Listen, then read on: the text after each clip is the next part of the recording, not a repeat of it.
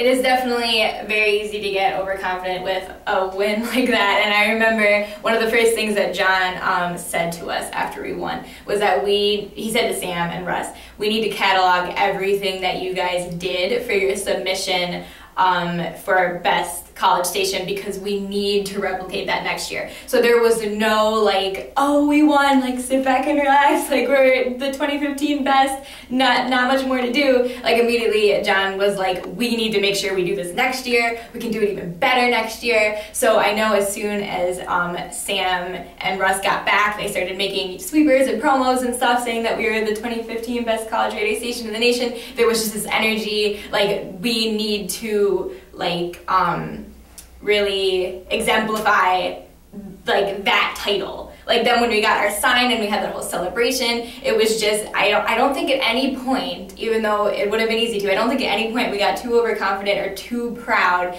because we were all really aware of how many people helped us get there. And it wasn't just the 6 people that went to New York. It was everyone that's ever worked at W1C and has built this ground up for us. So I think at every point we've appreciated that, and then we really want, even after we graduate, for like successes for all the people that are coming next.